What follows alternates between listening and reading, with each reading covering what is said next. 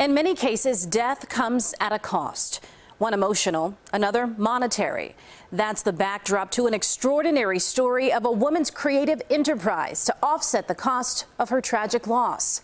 Here's our Brad Edwards. It was as perfect as Marjorie Jean Geis imagined on canvas.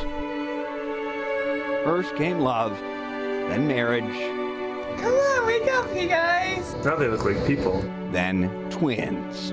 Christmas, people are worried about what they're getting their kids for gifts. I'm thinking I really want to buy a gravestone.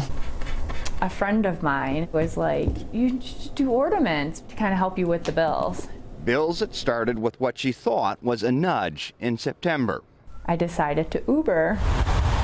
Because it was a contraction. So I see you're going to Lutheran General, labor and delivery. He's like, okay, you're having a baby? Is this really happening? And I'm like, I hope not. She hoped not, because she was only 19 weeks pregnant. So the tears just came and I'm like, oh my God, we're having a real baby. Like, it's not just a complicated pregnancy. Sometimes when I look at my husband, when he's sleeping, he looks like Edward.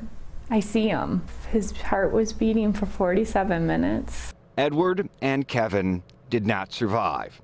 She's paid for the loss ever since. Do you get bills every day? $939, pretty much $2,128. I am pregnant with twins. I just lost my job. There was that too. This all happened just after losing her job, insurance, getting reinsured. In the end, she owes an amount nearing $10,000. One ornament at a time, she posted her payoff plan on Facebook. $55 a pop. Your pets, your home. You've got a flood of responses. Her plan to pay for her losses blossomed. Like when she finally got around to planting a rose bush in late October. But as soon as I plant them, 4 roses bloomed. 4 buds. She'd had 2 miscarriages prior to the twins. We held your hand for only a short time, a precious gift from God. Until we meet again, so brief your stay. Brad Edwards, CBS 2 News. Marjorie is working with the hospital and her insurers. Some of her bills, we learned, were possibly mistaken charges.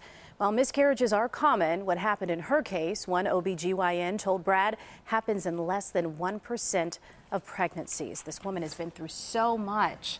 Oh, it's just heartbreaking. Yeah, it really is. And then to try to turn a huge negative into a positive like that, the strength is really remarkable. Yes, inspiring.